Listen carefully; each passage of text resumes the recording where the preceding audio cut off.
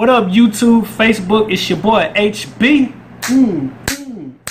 3, aka One Time in the Building, man. I'm coming to y'all with this video.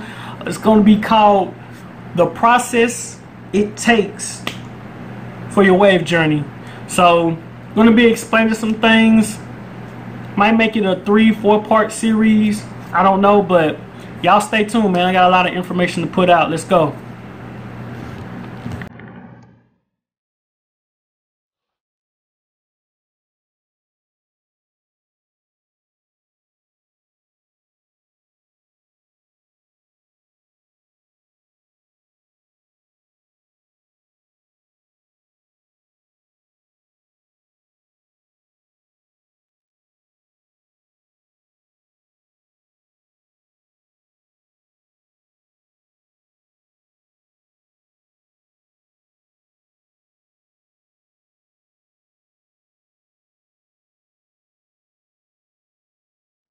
What's up, everybody, man? So today we're going to talk about the beginning phases in your process as far as your wave journey and things like that. This is strictly for beginners, rookies, people who coming into the wave game, man. I feel like there's a lot of videos out there, how-to videos, how to do this and how to do that, but they don't actually tell the process, you know, of getting off into what to do. So the first video I want to talk about, you know, just basic information, just basic things you need to know, like you need to think about before you even start. And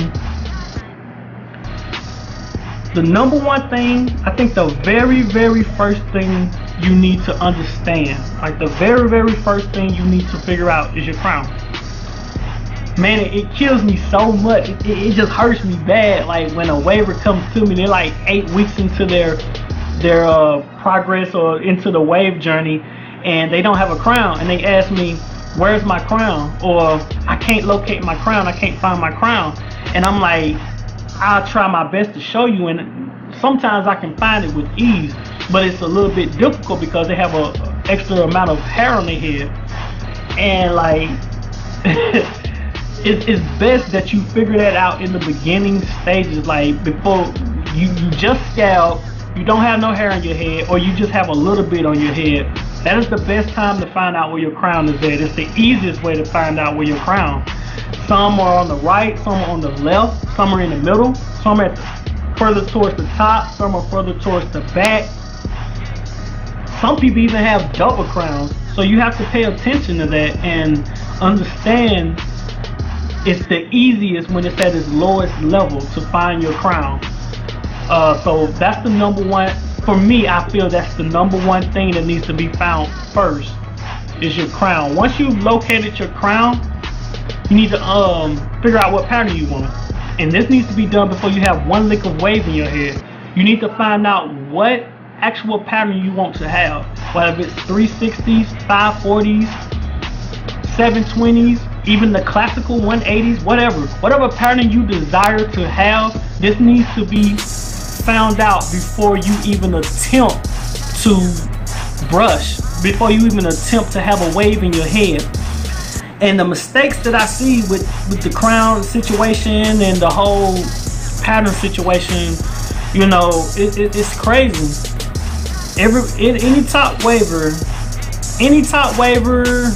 someone who's a vet in the wave world and stuff like that will tell you, you base your pattern off your crown. You will base that off your crown. Whatever your crown is, whether it's a swirl counterclockwise or clockwise or a beehive or however you have it, trying to tackle those two crowns, your pattern is gonna be based off that crown. You start with the crown, you know what I'm saying, and you base everything around that. You know, the crown is the nucleus and the heart of your foundation with your pattern. So both those things are important. I hate when I get beginners or waivers come to me for information and they ask me, well, you know, Horace or Bless, or you know what I'm saying, how do I need to be brushing, or how I need to do this, or how I need to do that, or they go watch other videos. they start brushing and brushing, but they don't know exactly what pattern they have. And they'll actually ask me like, I don't know what pattern I have, I just been brushing. You just made your journey extremely longer. You just made the process even harder, because now you've been brushing maybe 360s, but you 8 weeks into it and you want 540s now after seeing somebody else or seeing a video. You want 540s. Well, the process is going to be longer and the journey is going to be longer because you've been brushing 360. Know what pattern you want before you even start brushing. Figure that out, because trust me, that will help you and be beneficial to you further down the road. So you want to make sure you know those two things, is locating your crown first and then actually figuring out what pattern you want. Another thing I want, you know, beginners and, you know, wavers to understand is that be very mindful of the information that you get. And first off, let me start by saying I don't mean to offend no waver. I don't, you know, if you're a waver who likes to give out a lot of knowledge, a lot of information, likes to, you know, give out tips and things out there, like things like that, this is no way, form, or fashion is trying to offend anyone. But beginners and rookies, you need to understand, be mindful of the information you get from other waivers or big time top waivers. For me, and this is how I look at it, in the wave world, experience trumps knowledge. And it can go hand in hand. You actually can have a lot of knowledge, but if you don't have that experience, I don't really tend to lean heavy on you when it comes to information. And it's not to be disrespectful or rude, because you might do know what you're talking about through your research. But if you ain't actually experienced, then I can't really do too much. Like, for example, if I want 720s, I'm not going to go to someone who's never had 720s. I'm going to go to a person that's had 720s. So I'm going to ask them, yo, how do you get 720s? And how's that process of getting those 720s?